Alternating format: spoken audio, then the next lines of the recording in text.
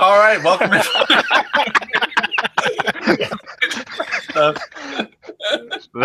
the way to start. The first word of the show. Classic.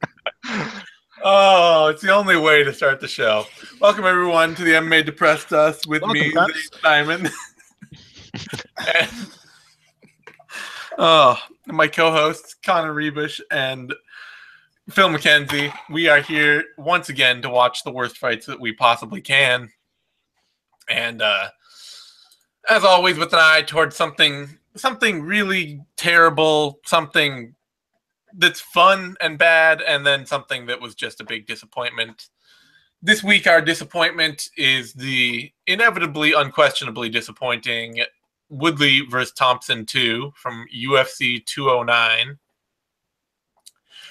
Preceding that, we will have Sobral versus Maury Smith at UFC 28. We're trying to dig back into the past a little more, find some of those ugly, terrible, grinding fights that we know existed a couple of decades ago and have tried to blot from our collective memory.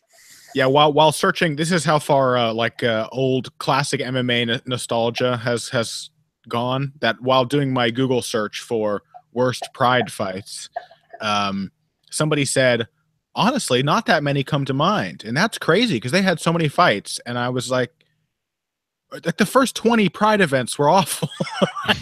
There were so many bad fights. There were so many slow, awful fights where nobody knew how to pass guard.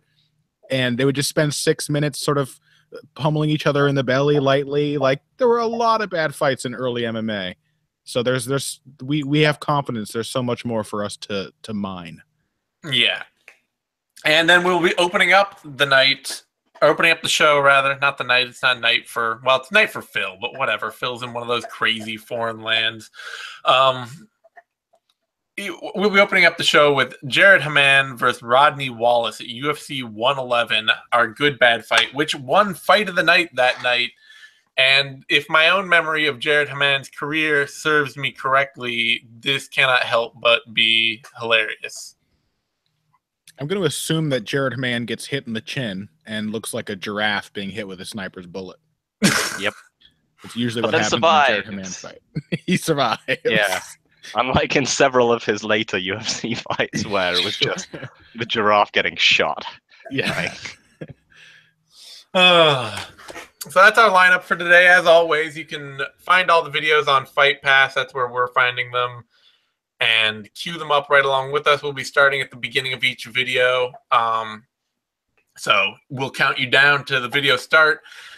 Somebody smarter than me, potentially, recently recommended that I actually pull up a laptop over here and then I live stream the videos to each of us during it, so we didn't actually have to sync up with each other. But I have to make sure that it doesn't show on screen because that would get us shut down. We'll figure that out for future episodes. Yeah. And it would also probably mean that we couldn't actually see each other when we talk, which, I mean, looking at you guys is half the reason why we're doing this. Yeah. Yeah, looking at your dear friends, Kuntner Rebush and Phil your dearest pals. I don't know what you're talking about, and I never said anything like that. No, there's no record of that. No. Yeah, you can't call Phil's homeland a crazy foreign country, by the way, because it's one of two countries that will actually tolerate your potty mouth after we kick you out of the U.S.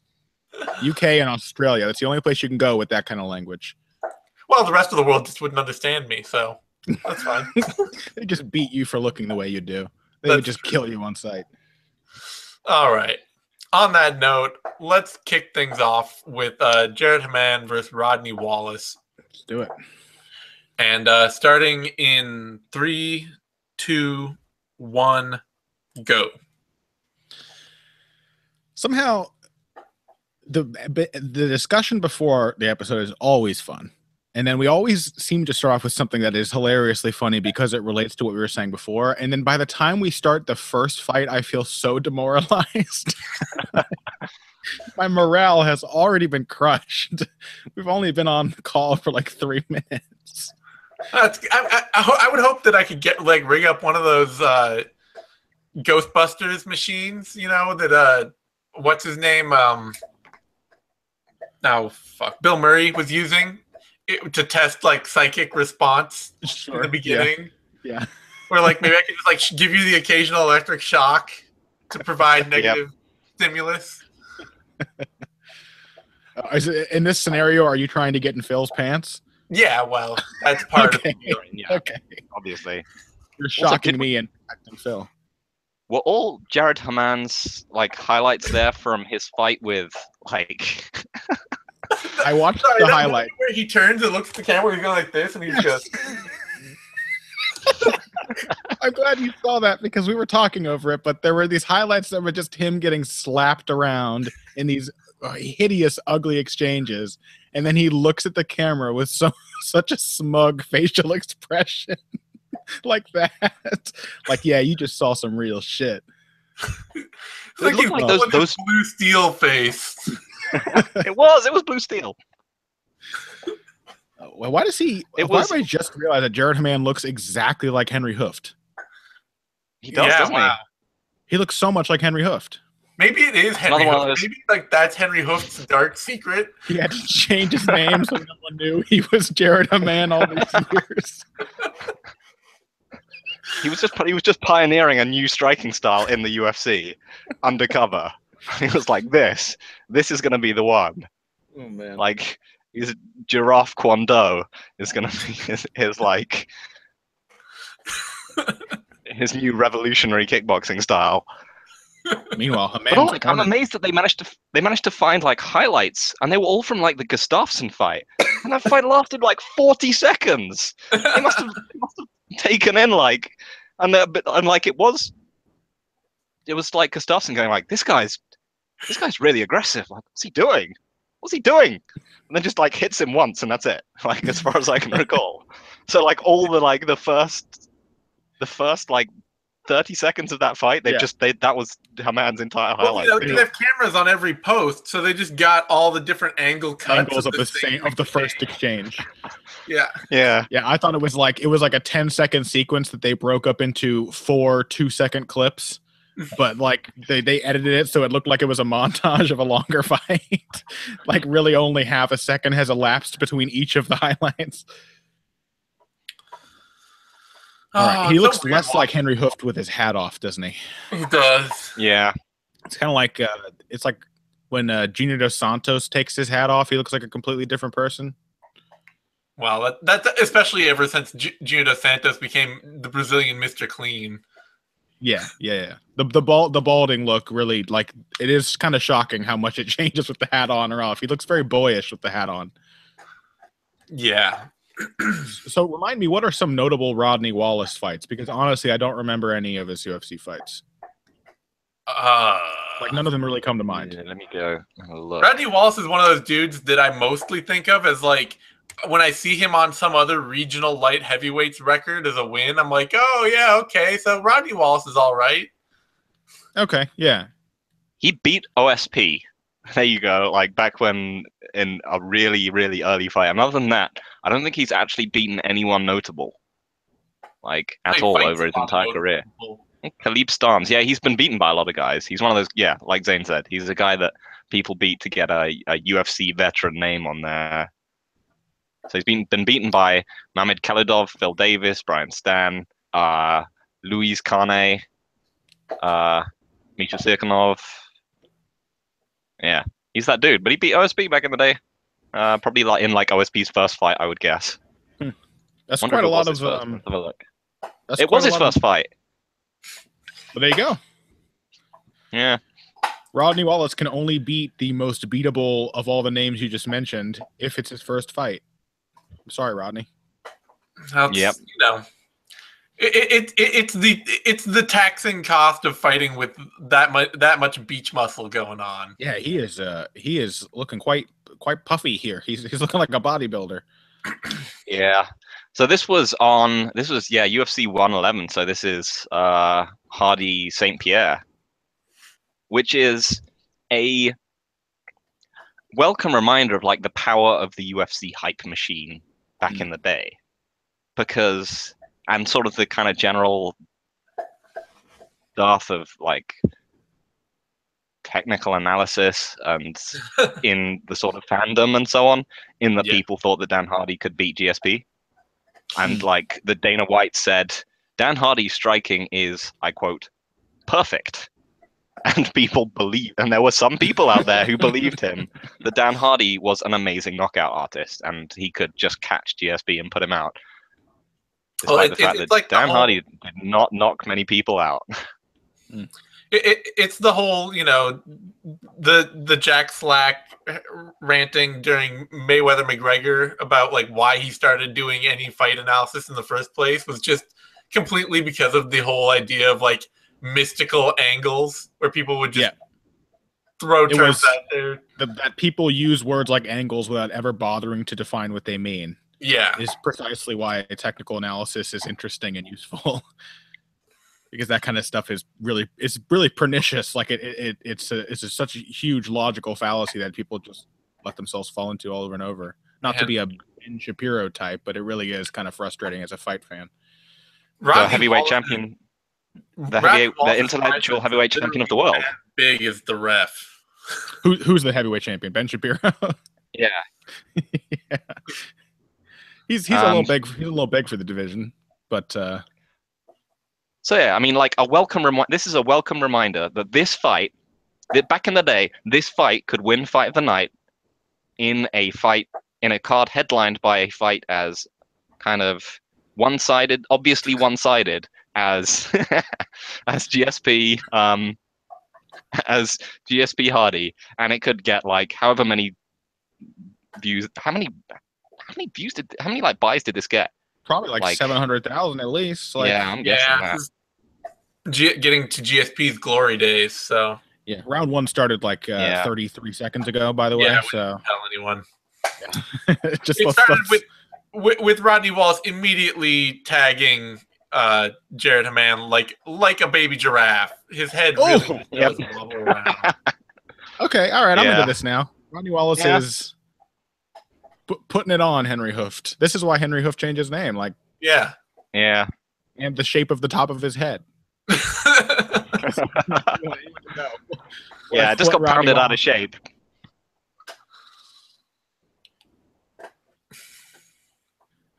How people waste so much energy on these things? Like that elbow's not landing. How effective is that really? I guess it's as effective as like half climbing somebody from the side when you weigh like probably 240 pounds rehydrated of muscle. Yeah. A man tried to knee Wallace over his own shoulder and then was like, wait, I can't do that. Oh my God, Wallace. Oh my God. Oh my God. Jared Hamman has no idea what defense is. No. Oh my God. Oh Lord. No, this is a classic boxcar home run performance. Yes. I think Jared Hamman may be the first fighter that made me like start using the term "sky guy" striking, like wacky inflatable tube man striking. Is that what they're called? Sky guys? Yeah, they're called sky guys. Oh my gosh, that's so much better. It makes him sound like an enemy in an early Mario game. It does. Yeah. But he has the absolute definition of the wacky inflatable tube man. Yes. Striking style. And the great thing is that he is also incredibly tired now. Like less than halfway, like about halfway through the first round. But like you just know he's not as tired as Rodney Wallace is going to be in about like. Rodney Wallace right now seconds. Is thinking like, dear God, I have 30 seconds left to finish this. I am so exhausted right now. Well, you just saw him get kind of flopped by that wizard. Yeah. And that was... And now he's backing up with the arm down. Oh, boy. Oh, my, he is. A crouch. Oh!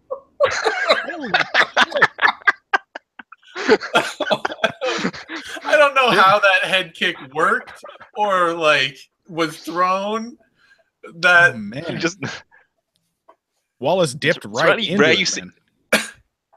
Yeah, It's rare you see a head kick and a right hand land exactly at the same time, knocking over both guys. It's like Hamman had both arms already thrown and was leaning backwards. It was like, okay, I'll throw the head kick too right now.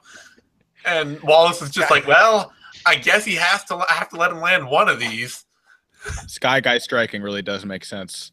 It really does. Just watched that episode of It's Always Sunny in Philadelphia in which Dee is learning to dance by imitating Oh, Sky yeah. Guy. And I can imagine, I just picturing Jared Hamman doing that in the gym, like following the instructions of his teacher, basically just mimicking the motions of this flailing inflatable. Well, they go in. You just see Hamman, like, you see him working and, like, waving around. You're like, what are you doing? You pan around, and it's just a wacky inflatable tube man inside with gloves on. And it's like... Oh, man. So, yeah, I mean, Rodney Wallace is done, right? Like, yeah. Well, that's the thing. He's still going. He is still going to hit Jared Hamman on the chin many more times. He just gave up back mount to get, like, put on his own back briefly. Just how little, because Rodney Wallace couldn't stop, would not stop crawling on him. Look how little Jared knows about clinch fighting. He just like grabs the neck and desperately hopes he doesn't get hit in the chin. Oh man! Round. The good thing about like high octane right? guys, like what's that? So this is round 3, right? Yeah. This is like the Fry Takayama effect we're discussing.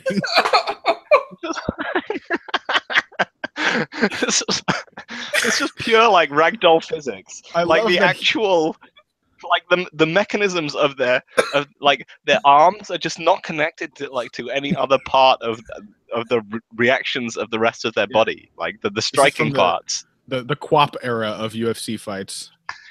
Yeah. And the great thing about guys like Rodney Wallace is that they have no like lower octane moves to throw. It's like they'll just be incredibly tired for a bit. Be like, okay, I got a bit of gas back. I've got to slam him, or like it'll just be like, or just do like the most tired looking wheel kick imaginable. Like I will be shocked if he doesn't throw a wheel kick somewhere in this fight, and it will be one of those ones where he takes like 4 steps to turn around. I swear, Jared Hamman looks like if Henry Hooft, instead of becoming a professional trainer to fighters, he just like got divorced at 33. He looks like divorced dad Henry Hooft. He really does. Maybe he's just playing softball. Yes. Yeah. He's just Henry Hooft from an alternate timeline. Yeah, in which he just wants his kids back, but he's not at all badass enough to make it happen.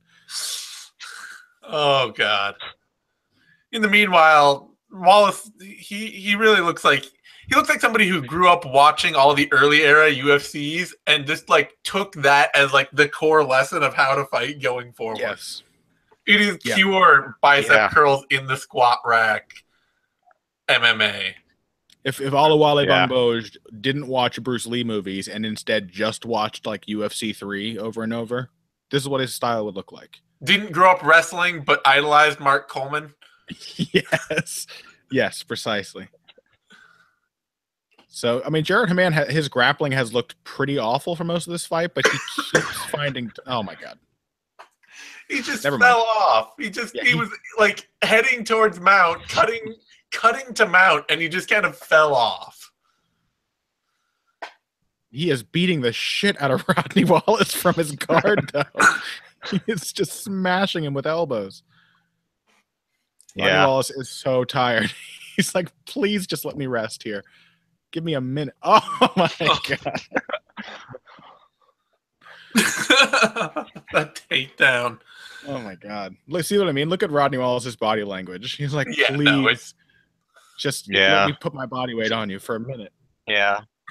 I'm pretty heavy. Like that's what these muscles are good for right now. It's I'm pretty so full hard of to water. imagine a guy who's that bulked up has that much trouble maintaining top control. Yeah. He's like a chicken breast when you read on the bag that it like they inflated it with like with like saline solution to make it look plumper and more delicious. That's Rodney Wallace. Yeah. He's not actually as strong as he looks. He's just been inflated. Or as heavy, apparently. Yeah. So yeah, this is the inflatable fight. Yes. Which- yes. The bounty castle or the sky guy. Yeah. When these children modes of children's entertainment meet, only one can come out the victor. I think like bad grappling might even be more fascinating to look at than bad striking. Like just It watching definitely is. you guys roll over each other over and over and over again. Like And just no control, but lots and lots of hugging. Yes. Ooh, nice body shot. Ooh, 2 hard shots right to the spleen area. To the lunch muscles. Yeah. Yeah. I love how Sheridan Man gave a little bit of bouncy footwork as he pulled away from the exhausted guard of Rodney Wallace. He was like lighting his Also feet. notable being like the first time in this fight that Jared Hamman has moved backwards and hasn't like skidded and almost fallen over, because he's done that almost every time. He's done the like Bambi on ice thing. Like he tries to get out of range and he's like, whoa. It looks like if Jake Uh, Shields had specialized in kickboxing. Like this is as good as Jake Shields could have gotten if he really wanted to be a better kickboxer. Next time he gets back up to his feet, all 4 of his limbs are just going to start slowly sliding out on the mat. Like the comedy cut. He gets put in turtle, but his hands and feet all just slide away from each other. He just like starts sliding away from a man or from Wallace across the mat. Like there's no ice there or anything. It's just still like. Speaking of bad like Rodney Bambi MMA, have you guys seen that? I can't remember what it is. It's like Legacy Fight or something. I can't remember what its name is. It's some obscure regional promotion. They had it on like a bright yellow mat and they had it outdoors. And it started pouring with fucking rain. Yes. It is amazing. I can't find it anymore, but it is one of the most incredible. It was one of the Pro Fight League event. It's the World Series of Fighting rebrand. The recent World Series of Fighting rebrand. It might be. It's quite old. Oh, it's old. Okay, I thought this was. Yeah, because this happened recently too, just like in the past 6 months, where they they were going to do a Pro Fight League event at a racetrack, and they delayed the race. It was going to be after the race, but they delayed the race due to rain, so they just held the fight event first in the rain. like this one is incredible because there's no traction on the mat. So it's literally people trying to fight, and they are just like, they are literally slipping all over the mat and like throwing at each other and almost falling over with every single punch. It is one of the most comical things I have ever fucking seen in this sport. That's always great. And like you see that a lot too. I don't know if you still do as much, but in like really, really low level UK MMA events where they would, invariably be held in like the smokiest, shittiest pub that anybody could find. And the mat would just be like this, just absolute. It would reflect the lights because it was just immediately get so sweaty immediately. Yeah, just look like a trash bag laid over some plywood. It's just a tarp. Yeah. Yep. Yeah. So apparently, the UFC mat is really brutal. Apparently, it's just like sandpaper. Yep. Yeah, it's kind of sticky and gritty. Yep. Spray some weird shit on it. Yeah, it's very sticky, and then it's also like not in any way giving in any way. It's just like 4 sheets of plywood with some like really sticky or really tacky surface over it, so that if you get slammed on it, it's just, you know, it's like getting slammed on a hardwood floor or something. I'm pretty sure in the background, I just caught Mike Goldberg like 20 seconds ago talking and then looking over his shoulder, and I think like Anthony Pettis was sitting behind him, and like he caught his eyes, and then he felt really uncomfortable for a while, and like kept looking over his shoulder to see if Anthony was still looking at him. I like Wallace with a third round comeback that I would not have thought he had in him. No, I did not. I was thinking, like, how did this get fight in the night? Wallace isn't getting up from this. Oh my god! Oh man! Last burst. It's all he has left. Even Rodney Wallace can get up when the man he's fighting is filled with air. I've actually been imagining that Jared Hamman is divorced Henry Hooft, but also that Rodney Wallace is the man his wife left him for. That's why they're fighting. This is like a Kmart parking lot, and that's why they're fighting. I don't know if you saw it too in those freeze frames. The look on Wallace's face when he was throwing those punches was absolutely the look of a man who's just like, this has to work. Yes. just like the most like, come on, just so much desperation. Yep. Wait, I blacked out. How did Rodney Wallace end up on the bottom again? What happened? I mean, they're pretty much just falling over. Like, yeah, he got a takedown like 10. Stand up because that's where we are in this fight. It needs more. It's not enough happening on the ground. All right, Rodney Wallace knows he's not going to get another chance.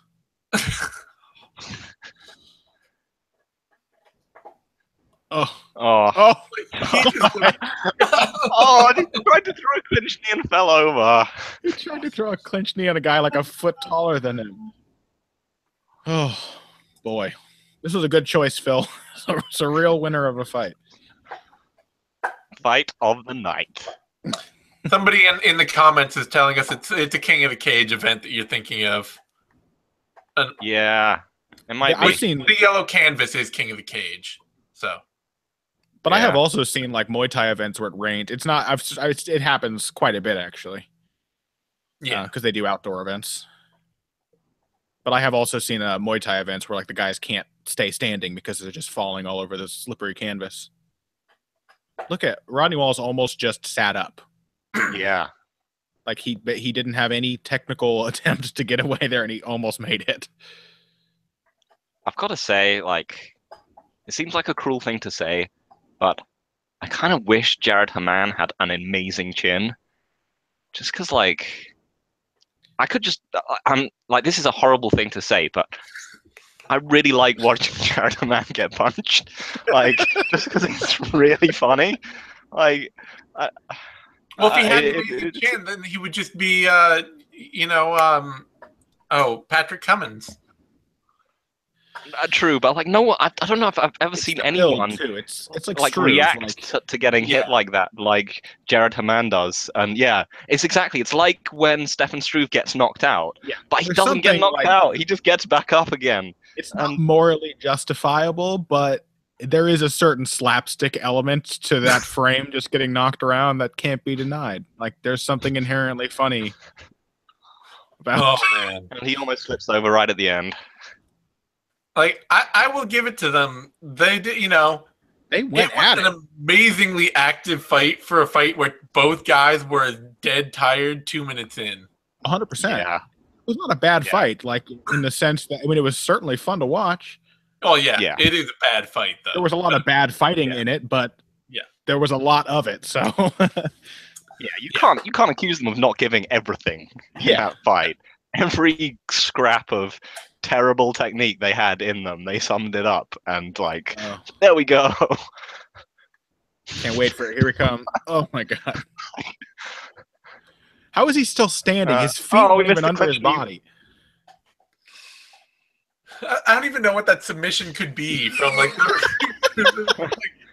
He was going for a crucifix. Yeah, but he was going for like an Americana from his back. Yeah, he was going for an Americana from crucifix with no legs.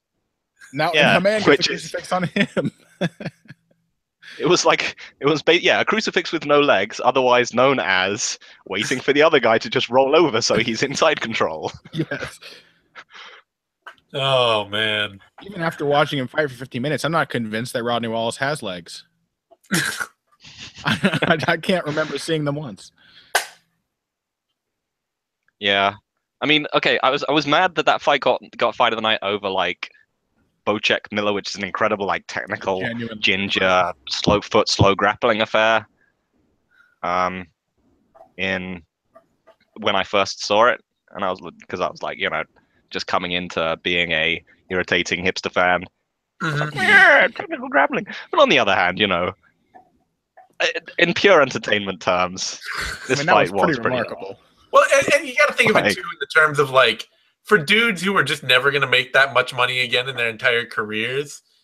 You got to be happy Yeah, that in a exactly. fight where they put everything that they could into it, that they got paid a little more. Yeah. Uh,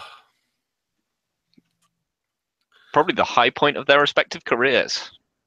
may have been, yeah. I mean, fight of the night on a however many hundreds of thousands selling pay-per-view. Yep. You could also say that perhaps about Hamman versus Kingsbury, which also won fight of the night, and also both guys burned out almost immediately after that fight. I kind of want to watch that. Yeah, we might have to. Jared Hamman fights are great fights for meeting the good-bad criteria because he was always like 100% action all the time with zero idea of how to control any part of that action whatsoever. Who was the UFC heavyweight who had a bit of the Jared Hamman effect? But it was not Stefan Struve. He damn it, he had a fight like he got knocked out by Nogueira. Tall guy. Oh, you don't mean the hairy dude, right? The incredibly talented hairy dude. Oh, No, yeah, no. yeah. Dave what's his name? Herman. Dave Herman. Dave Herman. Hamman. Dave Herman was Yeah. also enjoyable to watch Dave Herman get hit. Oh He yeah. also had Yeah. some of that slapstick element built into his body. Yeah, I remember we should definitely watch one of his fights.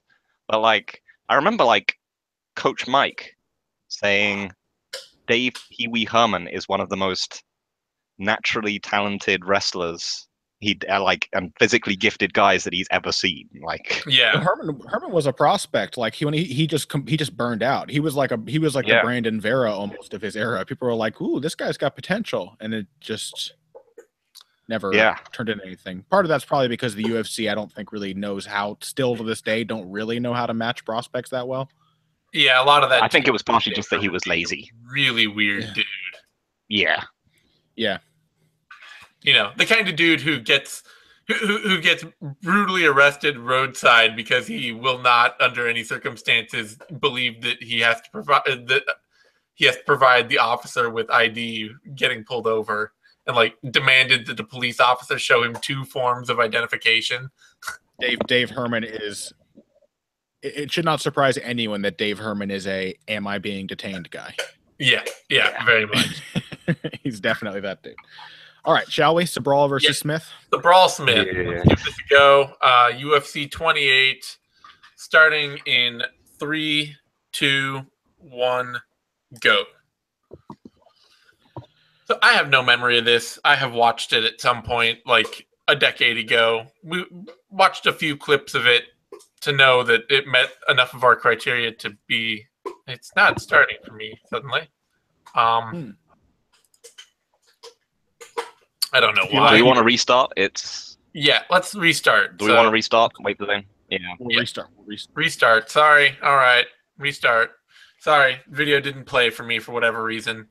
Starting in 3. Hold on. 2. Hold on. What? I have to refresh my page. Oh, okay.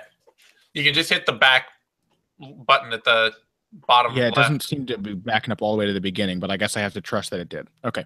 Okay. Pause. Yeah. It says 24:45 out of 24:44, whatever. I'm not even going to go into this with you guys anymore. 3, 2, 1, go. All right. That time it started. All right, we're good. The scrub bar did not go all the way back to the start. Gotcha. What's that? So this is, an exceptionally young Babalu only looking mildly as crazy as he would become. He looks a lot less like a dangerous bouncer. He looks more like I don't know, like a high school. Teen. He looks like a troubled teen right here. Yeah, he was like the edgy kid on the high school football team. He looks like the kid who got called in for this episode of Bully Beatdown, and Maury Smith is gonna teach him a lesson. He really does. Except it's gonna be like the Jake Shields episode of Bully Beatdown where he loses the striking portion of the. Did that happen to Jake Shields? Yes.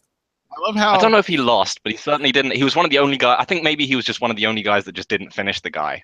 I love that. I love the idea that I can just imagine. I can just imagine like they get done with the Jake Shields. Like, do you regret what you've done? And the guy's like, just vaguely irritating. Boy, look at the level of technical analysis on the screen right now. Hinato Babalu, good wrestler. Striker, good submissions.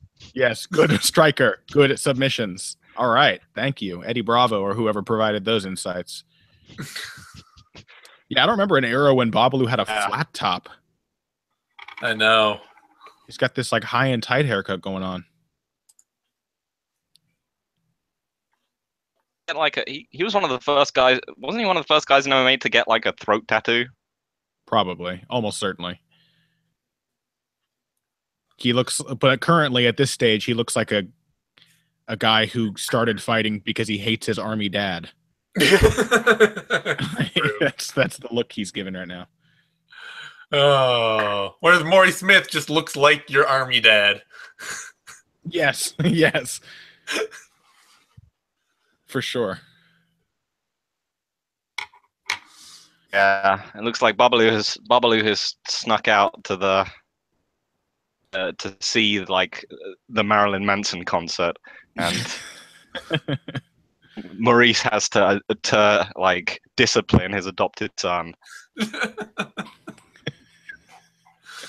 Oh man, these clips of old fights of all these dudes like bull rushing with their arms. Yes. Oh yeah. The defensive footwork is just astounding. Oh my god. Also want a highlight of the dude just be like, oh. Waving my arm is basically the same as punching. And hey, we're in the Trump Taj Mahal. Oh, nice. Classy. This is where it all began. A strong bond get between our president-in-chief and the president-in-chief of the UFC. Wonder if we're going to get a shot of Donald in the crowd somewhere. Yeah, there's Frank Shamrock, though, in his corner. So, still pure Lions Den era Maurice Smith. Yeah. Is trained in ground defense. Excellent. Why is it justified so weirdly? Look at the spacing. Is trained in That's actually the ground spacing for all of them. defense. You just don't notice it because that's the one that's the full sentence. Yeah. Why are the spaces so big? Oh man, I'm so ready for this. The tribal tattoo. I cannot stop thinking that Mo Smith looks like a dad. He really, really does. Oh, it's gonna be good. And one of the old trashy logos as well. Mm-hmm. That like generous helping of chest hair that says that I'm more manly than you could ever be, Right. disappointing son. Yep.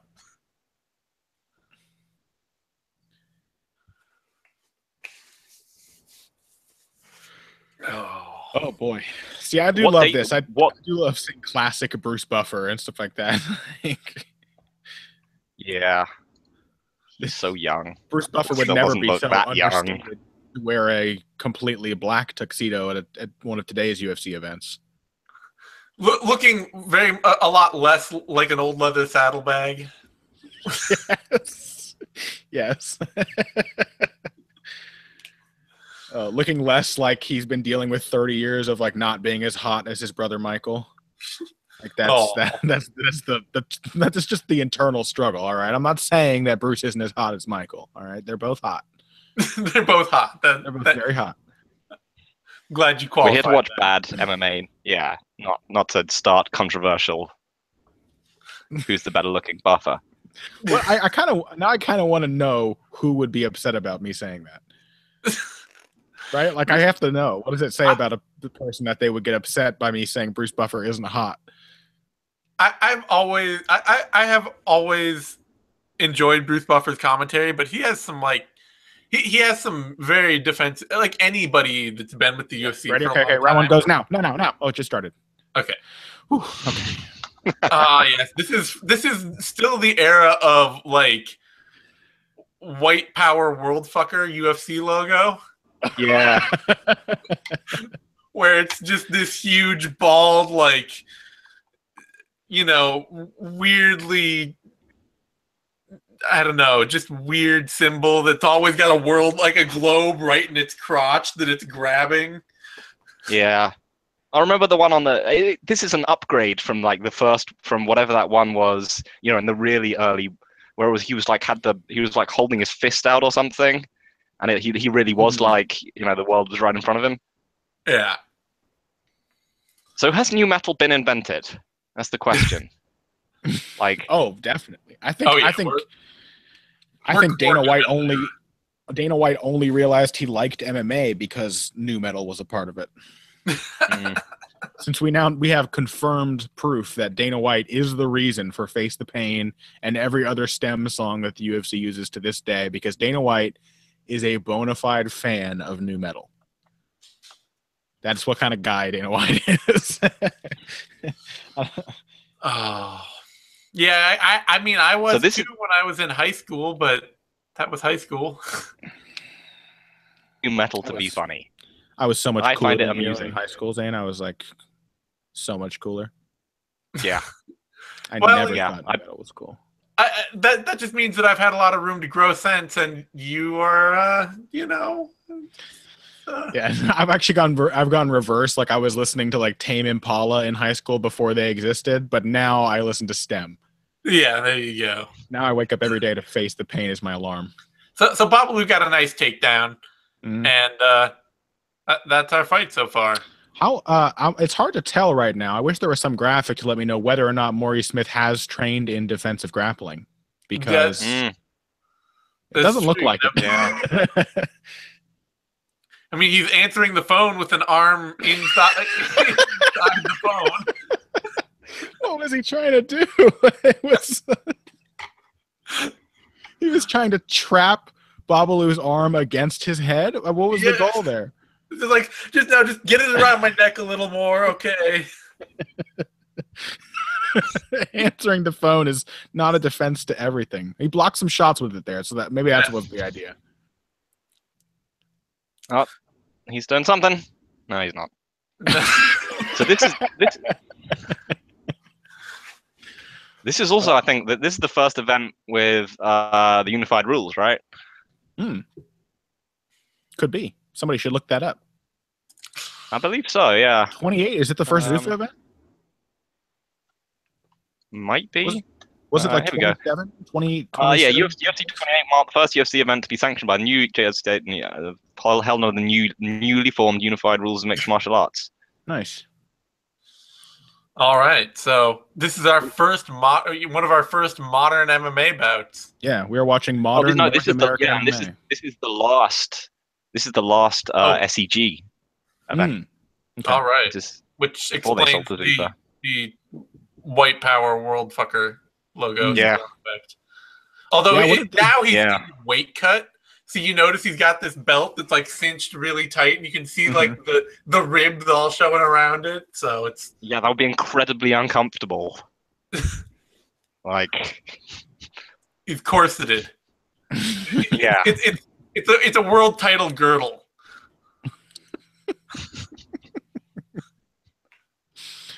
World title Spanx.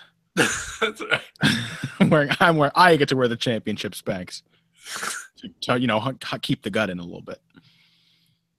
Oh man, so, Babalu is such a core like early 2000s Zuffa era UFC fighter. 100%. Just the terrible tattoos. A guy who would still obviously wear shoes if he could have all career. Yep. I will say, I mean, he's doing it like his method is to not do anything so that he doesn't get caught. But Maury Smith is at least defending himself from anything really bad happening. Yeah, no, he's surviving. He hasn't made one attempt to escape or stand, but nope, he's just got that leg cinched up. Which means almost certainly that in round 2, Babalu is going to hit an instant takedown, and it'll look exactly like this round. Oh yeah, I mean, there's a reason he chose this fight. Not a good sign for Mo. His large son is beating the shit out of him as we speak. It's true. This is like when dads used to like totally owning his kid, all grown up, and then one day he comes in late and he's like, "I'm going to teach you a lesson," and like, not anymore. And his son instantly takes him down and holds him there for 5 minutes. Right. Yeah. What an amazing family drama that would be. Yes. This whole event is just family drama. At first, it was Henry Hooft fighting his ex-wife's new lover, and now we've got Mo Smith losing a fight to his upstart adopted son. You gotta love too the SEG era when all the whatever venue they were in provided the ring girls, so you were always just getting like this weird amalgamation of people who, you know, is either, if you're lucky, it's boxing ring card girls, or if you're not, it's just whatever woman happened to live in the area. Yep. Oh. I like the expression on White Power Guy's face. You can't really see it on the logo, but you can definitely see it on like the one on the floor. Look at how flatly determined he is. He kind of looks. He looks kind of circumspect to me, like somebody's making a pitch to him and he's not convinced by it. I don't know. He may just be thinking like, I think he's trying to look hard, but he's merely just quite upset by how much his corset is restricting his stomach. And have you noticed too that like he apparently only does bicep curls? He like only does bicep curls and like chest presses, like flies maybe, because his forearms are really thin, but his upper arms are like monstrously huge. That's the training regimen for this era, man. It's just curls in the squat rack. And curls in the squat rack and no strand alone. That's all it is. He does have an expression. He has an expression of like a very insecure man, like making his first visit to a proctologist and really, really like, look at his face. He's trying to have the least gay reaction he can to what's happening to him. That is that expression. I'm still a man. I'm still a man. Oh. Meanwhile, Babalu is on top of him. Let me go to the Limp Bizkit concert, Dad. Morris Smith before. Going to the fucking concert, Dad. Babalu is just whispering the lyrics to "Crawling in My Skin" into Mo Smith's ear right now. Yeah, Mo Smith almost fell down before Babalu actually attempted a takedown. They tied up in a clinch, and he almost just fell over, and then he barely recovered his footing, and then Babalu just like lightly wrapped his leg around his leg, and he just fell right over. His takedown defense is abysmal. Definitely. Yeah, he was the first sprawl and brawler. Trained in wrestling skills. Yeah, he was the first sprawl and brawler, but he really didn't have any sprawl. He was just slightly more conditioned than. I have a feeling like honestly the fact that Babalu is tying up and then taking him down is probably like something he has had not prepared for at all. Oh yeah, I think Maury Smith had like bad single and double leg shots that were a bad shot from long range. Yeah, he can stuff a bad shot from long range, but as soon as Babalu ties up, he's like, he's just waiting to get taken down. Yep. Answer the phone, Mo. Come on. You've got his arm in the right position. Oh my God. That was like a Mark Kerr style hammer fist. just pure brawn. Yeah. I'm kind of feeling bad for Maury Smith at this point. They said before at the start he's 38 at this point in time. Yep. Also, like, so we were mentioning how Logo Guy's arms like taper. And like, has anyone noticed like the vast discrepancy between Babalu's thighs and his calves? That is ridiculous. Yeah. Like, It really is. look at that. You want to say he skipped leg day, but he didn't because Like he didn't. He did half of leg day somehow. What exercises are those? It looks like his legs have been Frenched. Like when you take a wing and you take the meat off the bottom to make it look nice and presentable. Some chef has Frenched Babalu's calves. Yeah, he kind of does. He's got like people say when people say chicken legs, they generally mean like, you know, they have stuff like, you know, yeah. But like no, he has like actual chicken legs, like tons of meat on the thigh. Yeah, he actually had drumsticks. Yeah. Oh, He's gonna need to cover those calves in some tribal tattoos so nobody notices. Yeah. this Frank Shamrock saying, "Answer the phone, Mo. Answer the phone." Hello. Oh, Hello? Hello? Can you Hello? hear me? That's what Mo thinks answering the phone is just how you listen to your coach. What? Hello? Is this the box office? I want to cancel 2 tickets that my son booked under my name for Papa Roach. God damn it, Dad!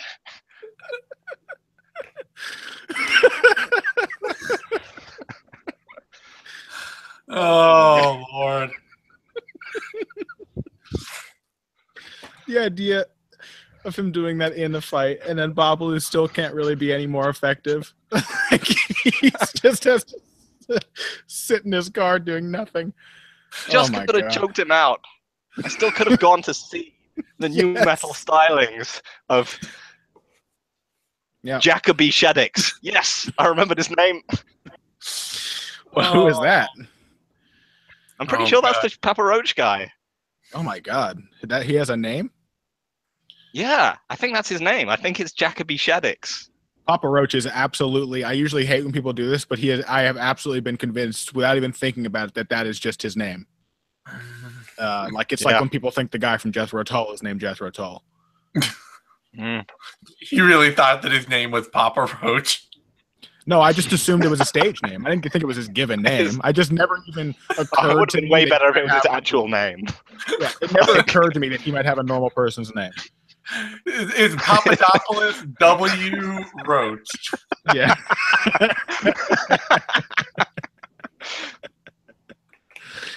With his- I just like him, like going to the DMV. I'm Papa Roach.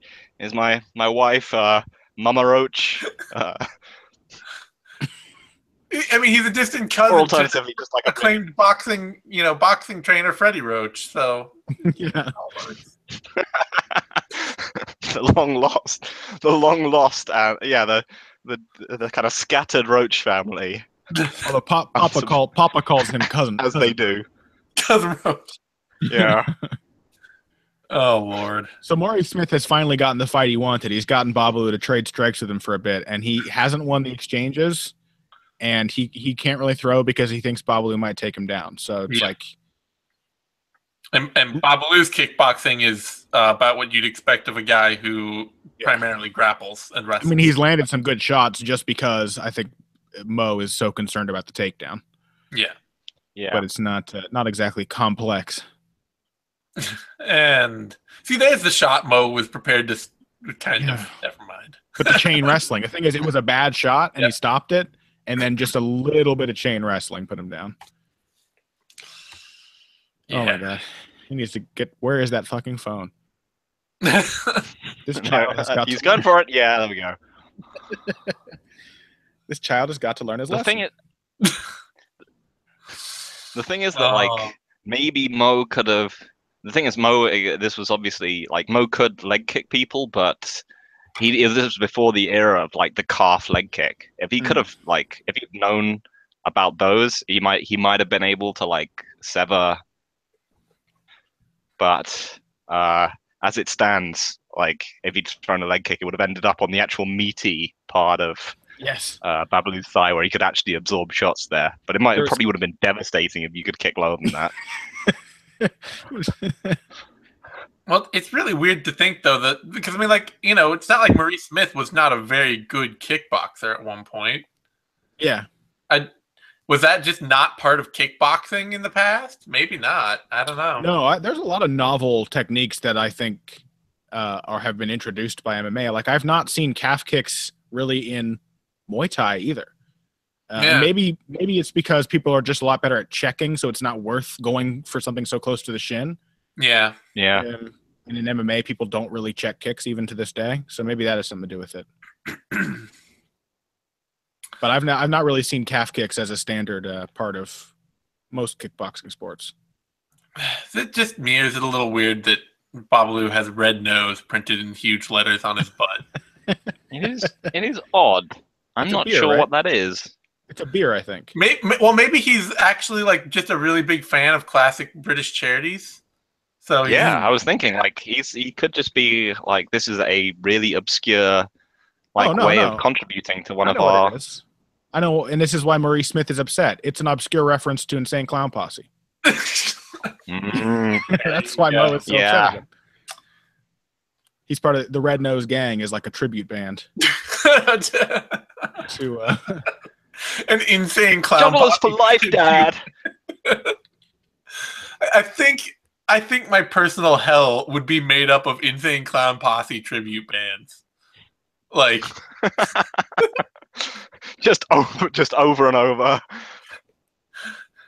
Just like, people who don't quite know all the words to the songs and like are even more into the get up than ICP is. And wait, is Tito commentating?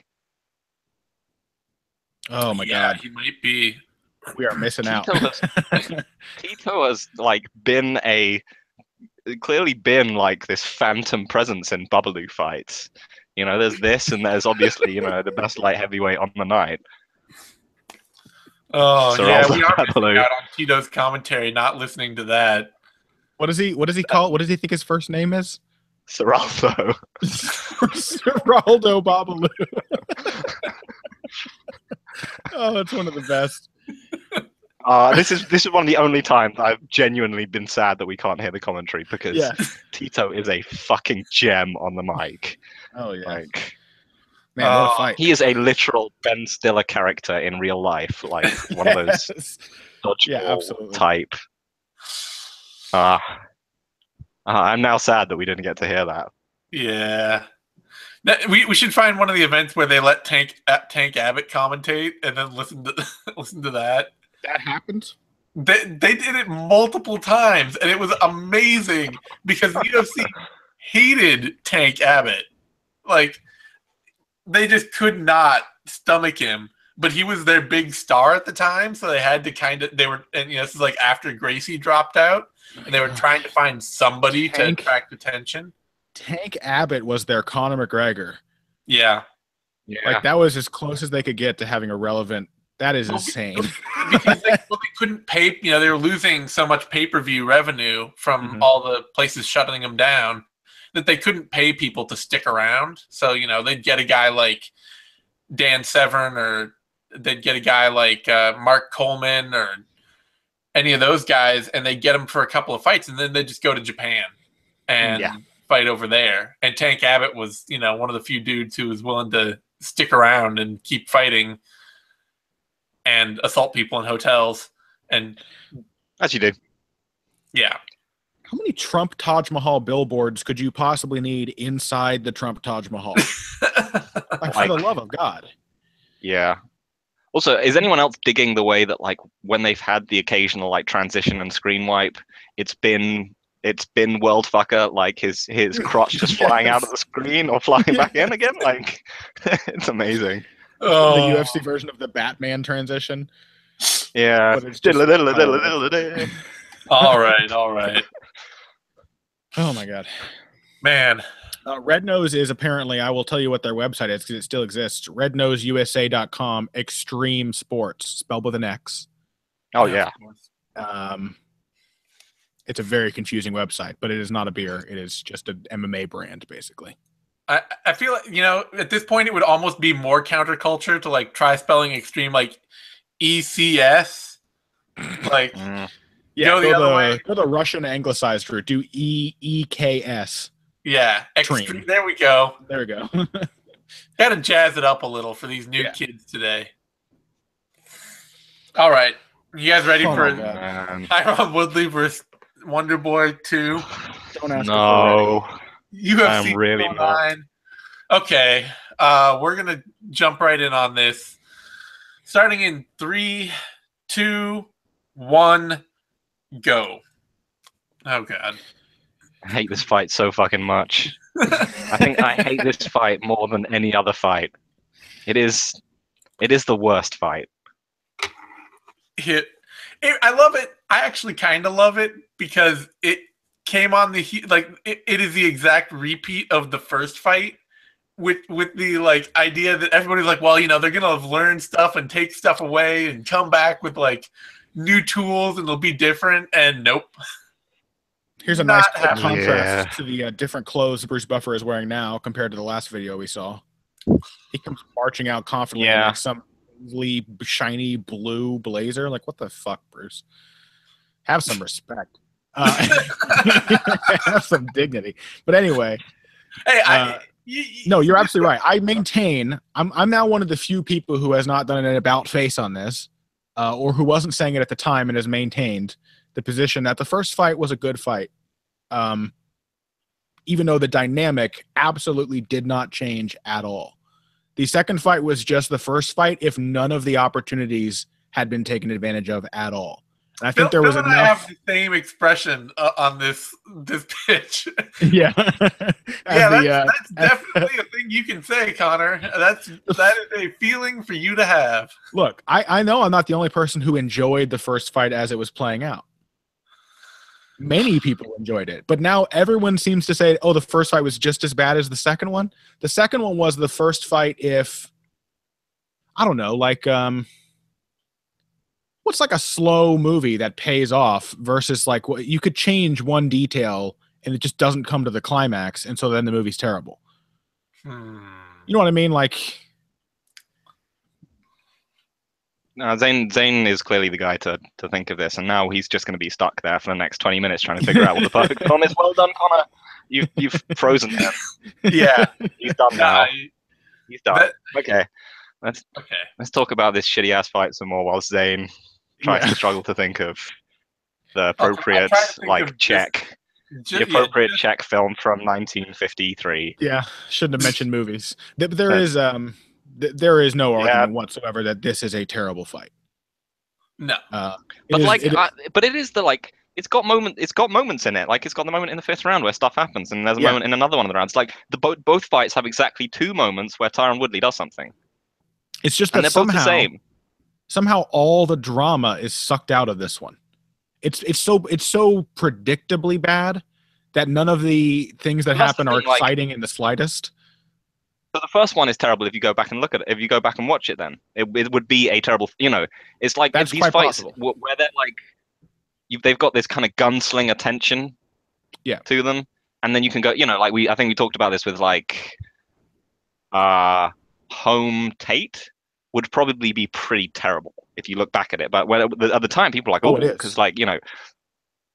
I was the thing is, I was a little drunk when Home Tate was going on live, so I distinctly recall being bored, like for portions of that fight. I wasn't really excited for the last 2 rounds until the finish. So okay, I've thought of the comparison. Oh, okay. It would be to The Brood, most likely. Which if I don't know that either of you've seen it. Here comes our round 1, by the way. Sorry, Zane. Round 1 begins now. It would be The Brood, which really only pays off because of the big reveal at the end. And the movie's like, it's an amazing movie because of that reveal. But if you don't have the reveal at the end, then it would just be like child dwarves are killing people with hammers. But somehow the first fight even makes this one worse. Yes, it makes this one worse because you would thought that they would have learned. Yeah, it's like coming out. It's like coming out with The Brood. It's like you make The Brood, and then you make The Brood 2, and it's basically the same thing, but without the part that made the first one good. Yeah. Like somehow they have managed to remove all the drama and interest. Like all the, there's a very fine line between tense and boring. And like only one little thing has to be shifted for a long silence to become dull rather than, edge of your seat interesting. And I just didn't find this fight to be this fight was like back of the seat. I need to take a nap. This was not interesting in the slightest live. Yeah. So how many totally unchallenged sidekicks can Stephen Thompson throw in this fight? Like a lot. The Tyron Woodley never finds a way to solve, never finds a way to get around. Like, I just hate this fight so much. It's so bad, and I hated the first one. And I emailed you and Patrick saying that they should have been that neither of them should have gotten the belt. Like they should have just vacated the belt after the first fight, let alone being allowed a rematch. Just give the belt it's just back so to Robbie bad. They're so athletic. They're so talented. Like a lot of the time we watch terrible fights, and they're terrible fights because the people in them are terrible. And it's frustrating. They just can't strike. Is that they're just not they're just, we see bad striking battles between bad strikers. We see bad wrestling from bad grapplers. And like these two guys are, physically they're amazing athletes, kind of top end. I think Wonder Boy is maybe slightly starting to fade out from being a top end athlete. He's no longer able to do 180-degree backflips after winning fights. I think he's been fighting for a long time, but like still, they've got lots of depth of skill. They've been training for a long time, and they've both fought this guy in front of them that has obvious fucking glaring flaws in his game. And they've both come in with the and they've had, and their strategies when they've come in are just like, well, this guy sucked at leading, so I'm not gonna lead. I'm just gonna wait for the right hand, whether it's the straight or the hook, and that's it. I hate this fight. Hate it. That's the thing, man. The first fight really reinforces that. It makes it all the more frustrating because the first fight, not only did it have those moments, but there were opportunities for more moments. There were things to correct. There were things. That's why, like, I was very optimistic and hopeful. I was like, man, there's so many things they can both do to adjust to what happened based on what happened in the first fight. And instead, they just had a flatter version of the first fight. It especially seemed to me like there were a lot of things Tyron Woodley could have done to adjust. Sure. Yeah. Because Thompson, like... But Thompson, too, man. Like, you got a guy backed into the fence. I know you don't want to catch the right hand, but you didn't work on, like, any more consistent ways of keeping the pressure on him and touching him up to set him up for a big shot. Like, you really can't do anything unless he lunges after you, and he does it so infrequently that strategy won't work because then you can't time the lunges. Like, it's just a self-defeating plan from both of these guys. I mean, he just landed a left straight on Woodley, and like Woodley has not been invulnerable to left hands like in his career. Let's say that. Like, but he just doesn't want to because he's like, it's too difficult for me to cover the distance for me to land my left hand. So I'm just going to see if I can wait and catch him with the right hook. And it's just too dangerous. And like Maya landed multiple left hands on. Oh yeah, Tyron plenty Woodley. of really good ones. More than Thompson did in this fight by far. I'm pretty sure. I'm going to say at a guess, I think Stephen Thompson has probably a better left hand. Damian Maya does. Like, maybe. I don't know.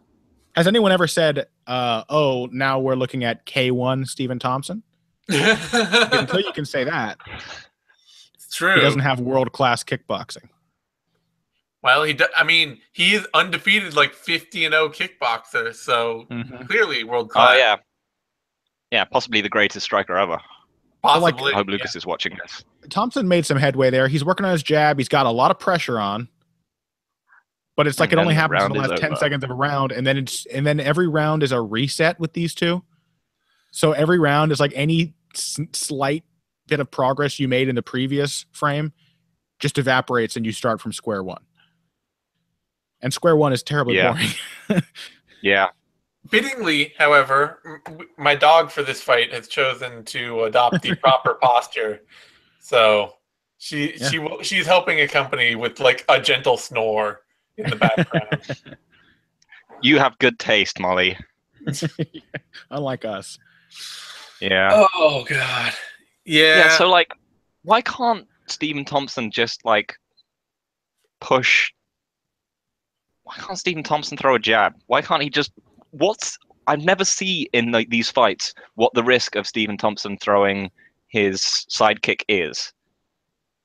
I know the risk of throwing a sidekick is that it gets parried and you get decked because this has happened to like, Well, he but he like got it never taken down off a sidekick. happens. I think in the first fight when he got taken down, it was off a sidekick, or maybe it was a low I think kick. it was a round. It was a leg. It was a round kick to the leg. Yeah, you might be right. I don't think it was a push kick. The Like the sidekick risk is with one push. of the. It's one of the safer strikes to not get your kicks caught. Yeah, I mean, You think- it's just the fact that if it gets pushed to the side, you've basically given them sort of that terrible death angle Yeah, where you basically got the plane of your body across their cross. So, but like he never even tries it. Well, he barely tries it. Like, why doesn't Woodley just push him back with like a jab and then kick him in the leg? Just do the Shogun thing. Like, no one tries anything. no one tries anything. It's exactly the description of this. It's multi-level chess, Phil. You're fretting here, but they're disrupting MMA. Mm-hmm. 10th Oh, yeah. dimensional chess. Oh, sorry, it's MMA, so it's actually 10th dimensional checkers. Okay. Oh Lord. Yeah, this is. These are the worst kind of fights to me because, you know, it's that idea of like fighting without any idea of how you're gonna win the fight at all. Yeah, right. It's completely aimless. Like Zane, you and I always say the phrase, "What are you doing to win the fight at this moment?" or a paraphrase of that, and you just bafflingly ask yourself this question over and over during this fight. Like, what is your plan right now? What's the goal? What's like that thing that just did or did not happen? How are you using that to change the way that you approach the next exchange? And this is GSP's division. This is GSP's belt. The innovator, the great, like, he was on the cutting edge of like MMA for, all those years that he held the belt. And just this. Yeah. You know what fight I didn't mind that much? I didn't mind Maya Woodley. No, because Woodley was winning the fight really easily, and that was a fine strategy. And there was no doubt about who won pretty much any round, and he won really easily. And yet Maya it was boring, but I wasn't like, this is boring and stupid. Yeah. But and yet Maya was still somehow more game than Stephen Thompson, even though he had less success than Thompson had in either of their two fights. Like, objectively, he won fewer rounds, but he still gave the impression of wanting to win the fight more. Yeah. Or of being less willing to let his fear of the consequences stop him from winning the fight. Oh, Woodley almost landed a right hand in there. Yeah, I think he did land it. On it. Oh, did he? I don't know. It looked like if he did, it didn't land with much power. Like, Woodley is so freakishly fast. Like, that's one of the more annoying things about him is that he's just like, I don't think Woodley has a good style. I think he's improved it a lot in a lot of ways. His footwork is a ton better. He's gotten much better at taking small steps and making sure his feet aren't out of position and kind of timing his rushes. But it's just a bad style. He gets bailed out because he's a freak athlete. Yeah, it is very much the kind of style that is not replicable to other fighters. That if you try to like downscale it to somebody else, you end up with what's the shit? I always do this. Who's the guy who fought Darren Till last? Bojan Veliskovich. Oh yeah. You end up with Bojan Veliskovich versus Darren Till, where Veliskovich is like waving Till in. He's like, "Yeah, come and get me," and Till just like nails him with an elbow and drops him. Oh, that is kind of the far end of the speed spectrum from Tyron Woodley. It is, but I mean, that's relatively, Tyron Woodley just threw a body punch. I know. He just landed a right straight to the body. Maybe that's a better target. No, well, you know what? Maybe we should just let the last 30 seconds of the round eclipse, not throw that punch again, or like not use the threat of it to establish an. Well, okay, well. I would still say that like the best way to define whether a style is good and functional is to downgrade it to like the worst possible athlete. Oh yeah, how they do with it. Phil's belief that I have totally subscribed to since he said it to me is that like journeymen are interesting because they're usually the elite fighter styles without the athleticism. So you get a much better idea of how the style works in a journeyman when it's expressed in a journeyman level than it is when it's expressed by someone like Tyron Woodley, who is like a phenomenal athlete. Yeah, it didn't really land. That was that right hand that we saw before. It kind of grazed his nose. Yeah. Yeah. I mean, and that's the thing is that I mean, we've already seen Woodley's style get pretty comprehensively solved. Yeah. And if you see styles like that just collapse at mid-level, it's just basically you can see that style sort of replicated up the division. It's basically that this guy is, you can't have a style which relies on you having a huge athletic advantage over people, because at some point you're gonna encounter like a Kamaru Usman or something who has like a pressure style and just doesn't athleticism disadvantages against you. Yeah. Mm-hmm. I mean, you can. It's just the fact, that's what kind of functional styles are. They're things which minimize the ability to kind of be checkmated by, and minimize the ability, and don't rely on just being able to, because there's no style which doesn't work. There's no style, you could be a guard grappler, and if you were than anyone, you could still do that. You could still, you can, every style works with enough athleticism to supercharge it. Yeah, no question. I mean, you see somebody like Brian Ortega, where it's just like the style is get hit a lot and then slap a submission on people when they get tired of punching you, and have some good kickboxing coming back at them. And it's like, if you have enough athleticism and durability, you can make that style work. Yeah. Or you can transfer it to Jason Knight against Ricardo Lamas and watch him get brutally knocked out. Yep. Phase change has made the fight momentarily interesting. That's right. I will say one thing. Takedown in the third round. I'll say another thing for Tyron Woodley. His ground and pound is so much better than it used to be. Oh, yeah. Like, he is so much more of a threat from top position than he used to be. Mm-hmm.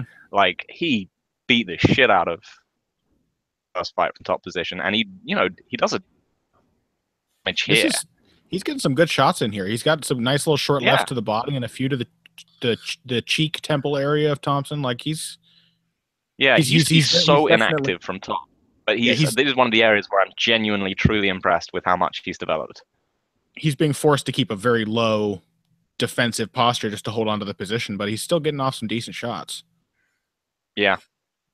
Thompson too, like he's putting up a sustained fight to get back to his feet here. Oh yeah. He's not allowing Woodley to posture up in any way.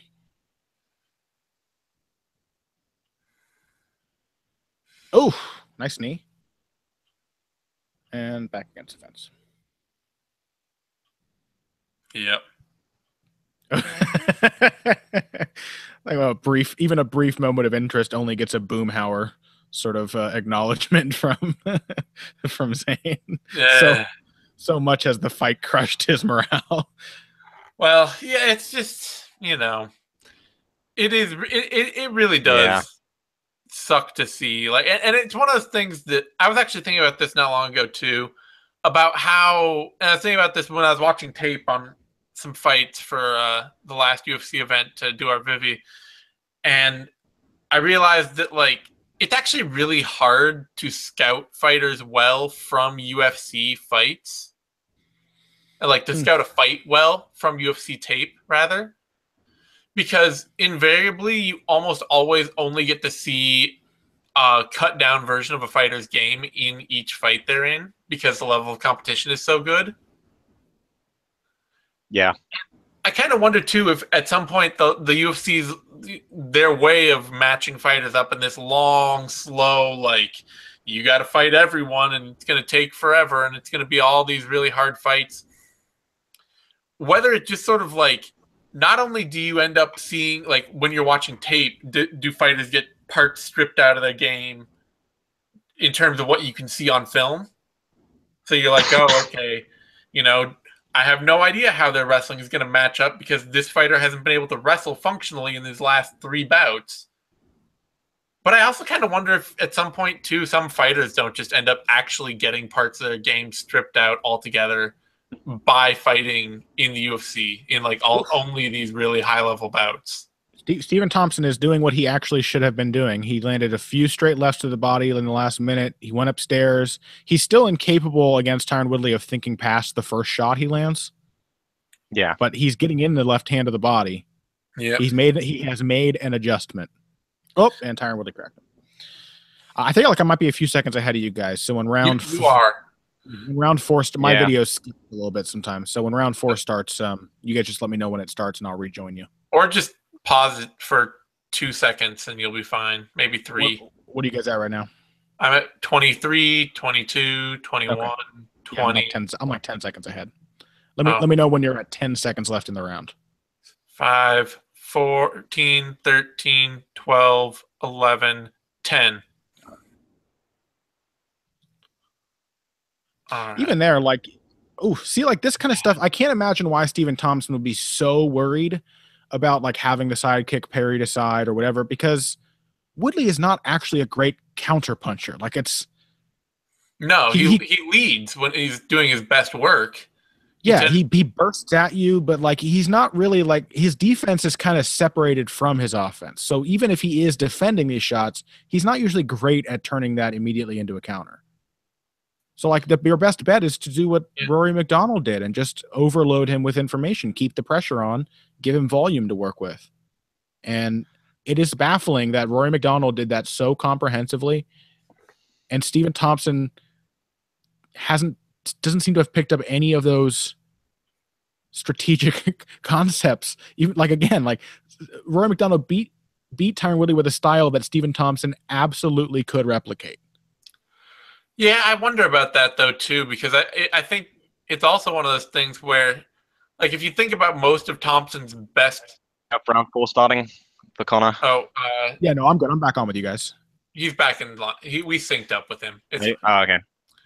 But I kind of think, like, I think back to a lot of Stephen Thompson's best striking performances, and they usually involve somebody who is really willing to aggressively engage him. Yeah.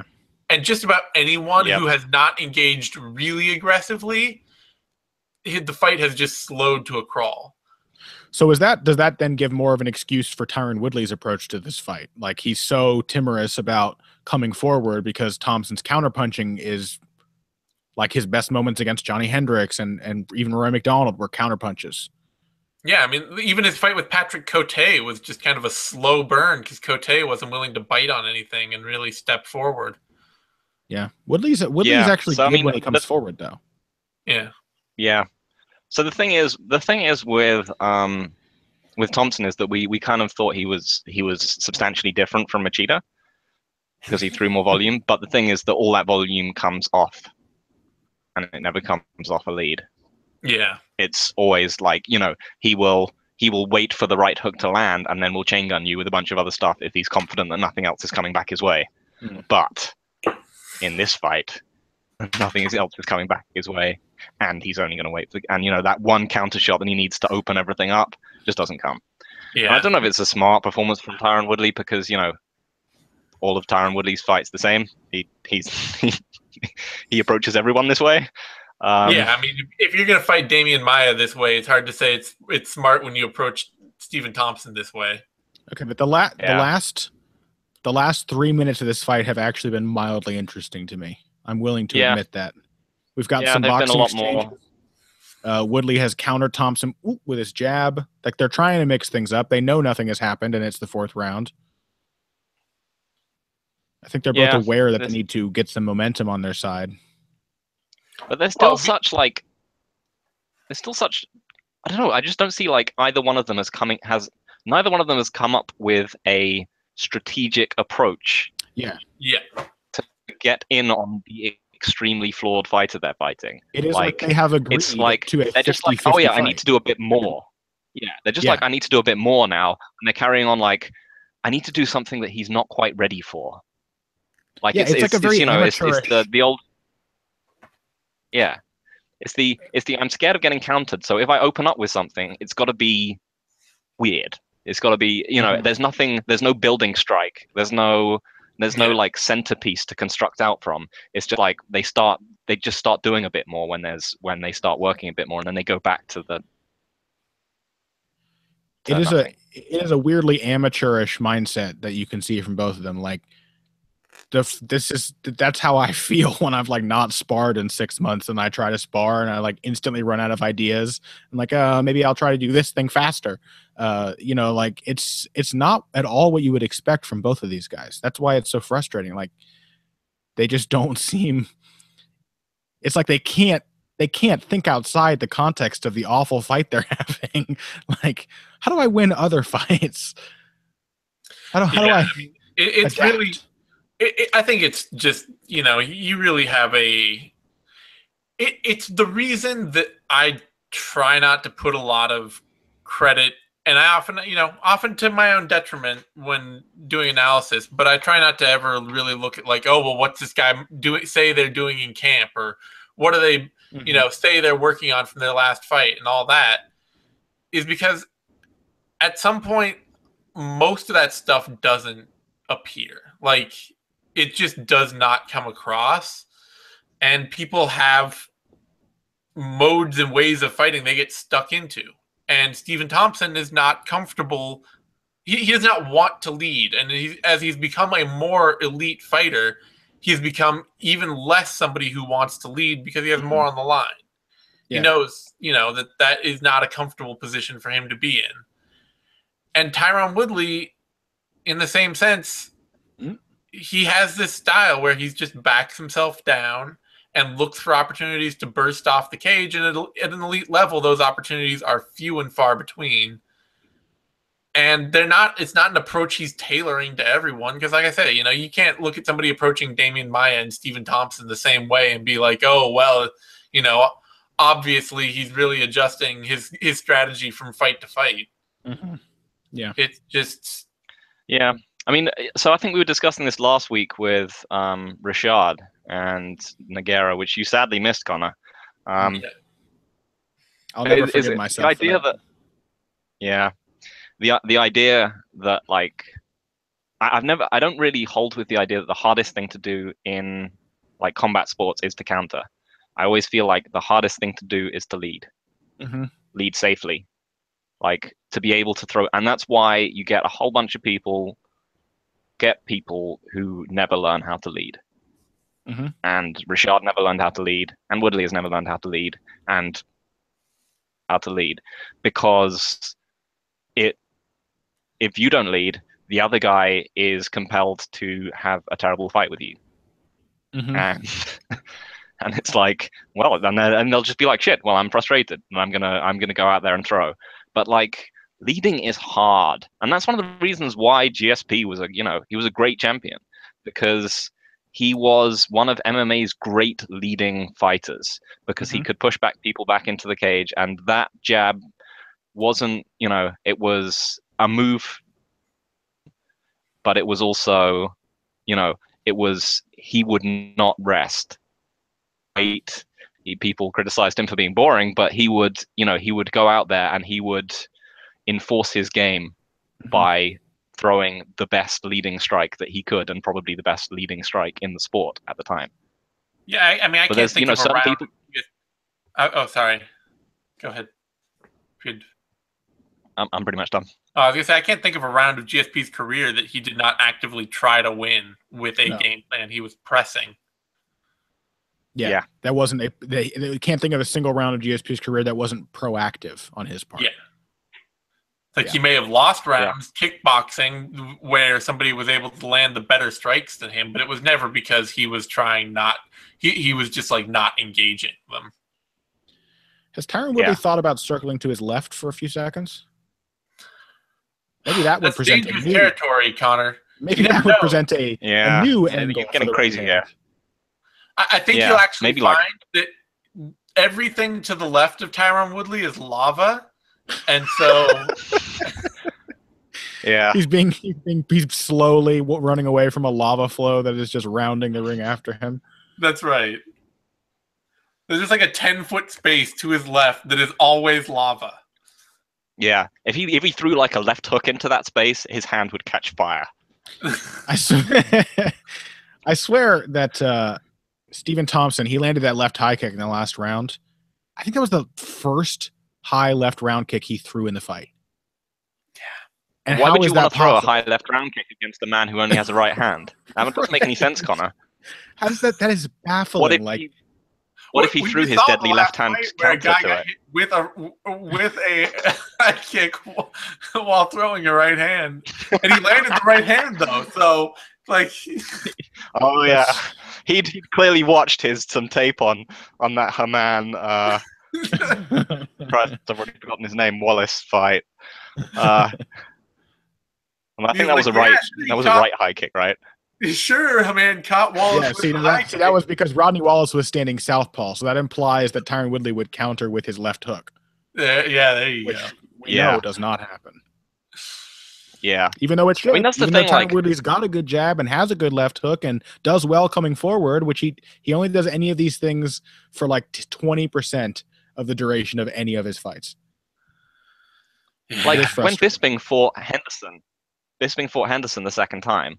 Like a ton of what he did was just like stutter step and like lead right kicks. Yeah, shut the right hand down. Yeah, sorry, left kicks. Because you just got to hold it up there to block it. Like, and then where's his counter? If you're fighting a one-handed guy, like, what is the risk in throwing a left high kick?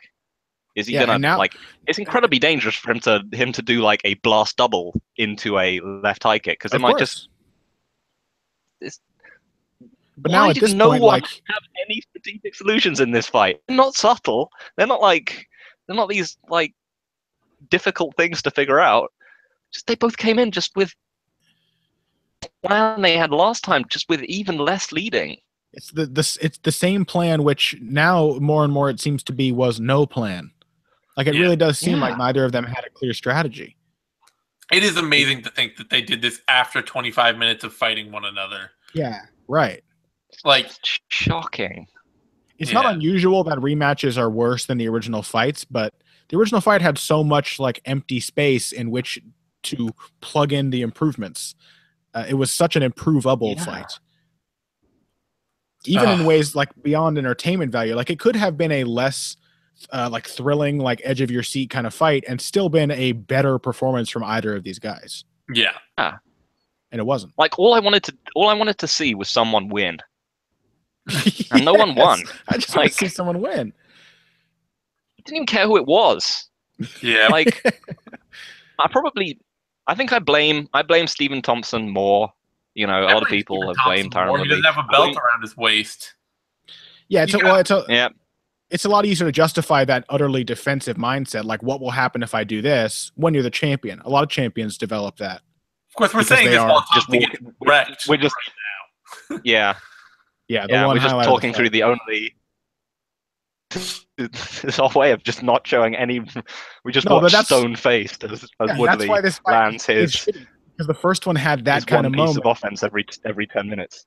The first one had that kind of moment, and it was super exciting. The second one had that moment. It was like, oh, this already happened. I've seen this. It's lovely to watch Woodley crumple Thompson right there with the one left hook he threw all fight. Yeah, that was the plan. Oh man, just lull him in for 48 minutes, and then right at the end, just when he's completely convinced that you only have one hand, just catch him off guard. A true assassin waits for his moment to ply his advantage. It was off. There's the side kick. So we got the side kick. Oh, no, we're just getting highlights of everything now. Here was it. Never mind.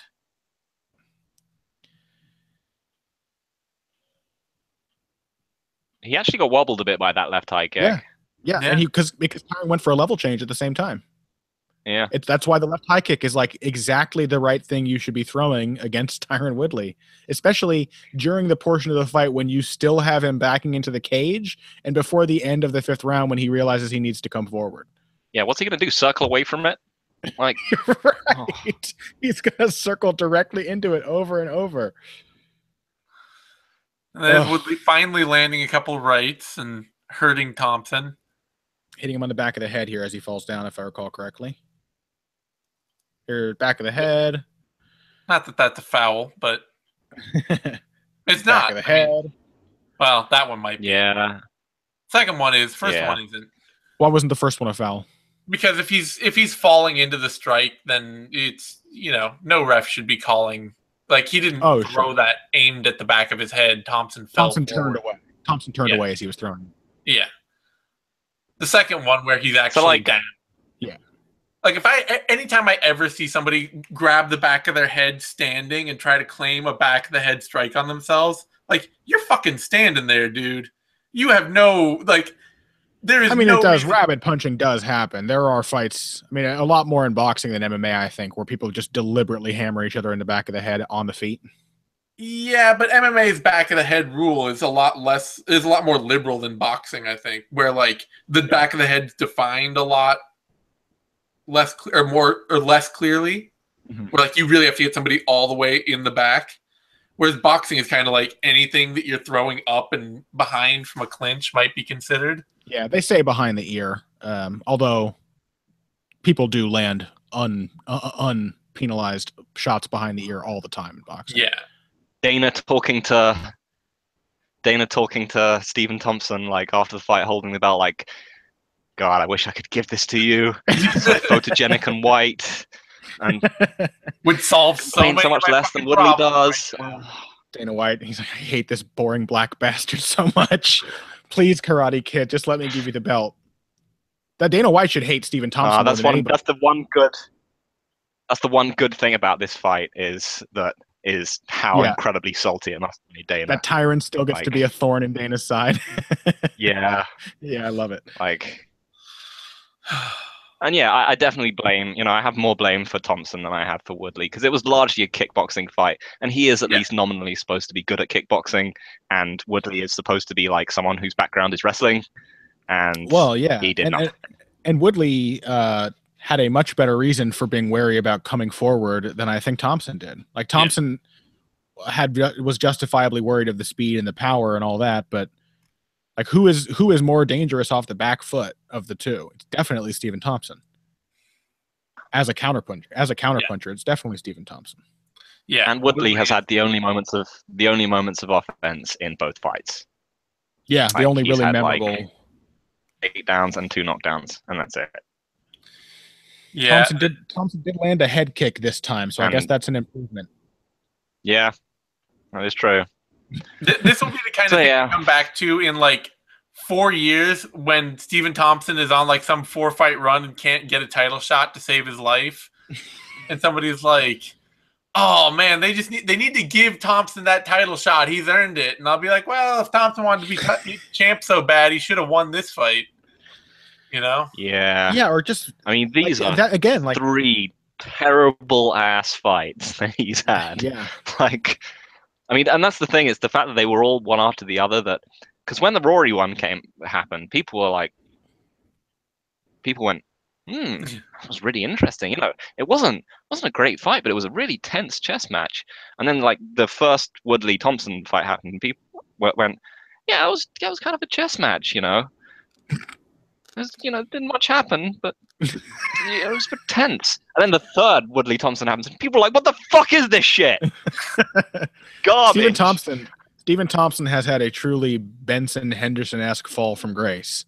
Like, no one else besides Ben Henderson has so dramatically gone from being like fan favorite action fighter to boring decision machine overnight. Yeah, but fans haven't. I would take any. I don't think fans have realized it yet. We'll see after this Jorge Masvidal fight is going to be a real test of his boringness.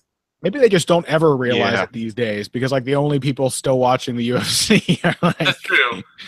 They have no critical thinking, because these are the people who also still think that Holly Holm is going to revolutionize MMA striking. that she's going to turn into some like technical boxing force. And they just won't listen. They just won't listen. Oh boy. Well, it started off like it was such a fun episode to start with. Yeah. This was truly one of the worst fight we've watched. Like it's my most hate. It's not the worst fight we've watched, but it is definitely my most hated fight. Yeah, it's the most revolting. Like we watched Severn Shamrock, which was undeniably a fight with a lot less interesting action, but it didn't frustrate us. Like this fight just makes you unhappy when you watch it. Yeah. Yeah, and I would like to say I would watch literally any Benson Henderson fight over this. Yeah. Oh, like many times over. Like, I enjoyed all of Ben Henderson's late championship run fights. They were all. I mean, I understood the disappointment, but this is so much more existentially frustrating than any of those were. Like at least Henderson Melendez was like truly competitive. Yeah, and I am not convinced by like Jorge Masvidal is a guaranteed action fighter who is going to pull an amazing fight out of Stephen Thompson. The classic young veteran who drifts through fights that are reasonably competitive. There is a massive chance that that fight is terrible. I'm praying that it's good because I know it can be really good, but so could this fight. This fight could have been really good. Hopefully Masvidal is on his angry horse and is just like, I'm going to come out and fuck this guy up. But even then, when he's on that horse, the chances of him like landing 5 good shots in the first round and then being like, "Well, I don't have to do anything for the rest of the fight," is pretty high. Like, he's gonna land like a bunch of stuff and look amazing, and then he'll just get hit by like a wheel kick, and then he'll just shut down for the rest of the fight. Why is Duke Rufus holding his finger directly over Dean Thomas's eyeball? That was a strange frame to end the fight. He was just his index finger lingering over Dean Thomas's eye. Very threatening. Yeah. So I'd like to say that to anyone still with us, that we actually considered doing a Stephen Thompson only depressed us, doing the where we McDonald just fight through both. Run. I'm glad we didn't. I'm so glad we didn't. Really glad we didn't. Oh man. It would have been. Oh my god! Every single one. Every single one of those was like would have been a 45-minute long video. Yeah. Every single one of those. The whole. Oh my god! The episode would have been like 2.5 hours. Of Stephen Thompson not doing anything. Yeah, not expressly not kickboxing. Oh, all right. We've been crushed. Looking karate. Looking very karate. Looking very karate. All right. Karate. Yeah. On that note, then, let's wrap this up before we get too far down into the Stephen Thompson pathos here. You can find me on Twitter at TheZaneSimon. You can find Connor on Twitter at BoxingBush. That's BUSCH. And you can find Phil on Twitter at EvilGregJackson, just like the coach of Jackson Wink. You can find all 3 of us over at Bloody Elbow in our various roles. And we will be back next week for Cerrone versus Till, UFC Gdansk, which I cannot help but look forward to that fight because Till is either going to get absolutely sunned or Cerrone is going to end up with a crushing loss that his ego may not be quite ready for. So either way, should be a good time. And you can until then we'll be back. So we'll be back then with all our regular shows. Knuckle Up, If I Did It, Care Don't Care, Heavy Hands. And if the fights aren't interesting, John Anik is definitely going to have some interesting tidbits about how Gdansk used to be basically the capital of the Hanseatic League. So there you go. Yeah. Many angles from which to get excited about this card. Hopefully they can bring DC back so Anik can throw a little more shade, AKA, while live on air. That was great. I do enjoy that. They spar too hard. On that note, thanks everyone for tuning in, and we'll see you soon.